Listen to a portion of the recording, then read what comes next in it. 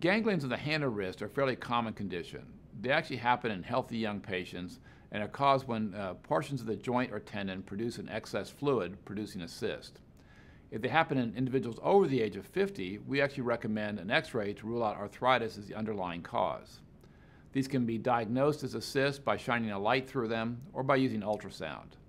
In days of old, they were referred to as Bible bumps. The word ganglion is the word in Latin for knot or bump, and they were hit with a Bible in order to rupture them.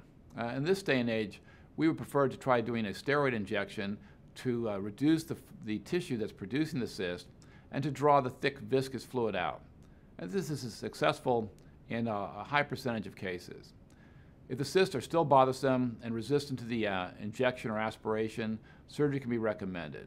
The goal is to remove the cyst as well as the stalk that's causing this so it doesn't recur. Once the ganglion has been removed surgically, individuals can return to most of their activities within a few days, and once the sutures are removed in 10 to 12 days, they can resume full activities.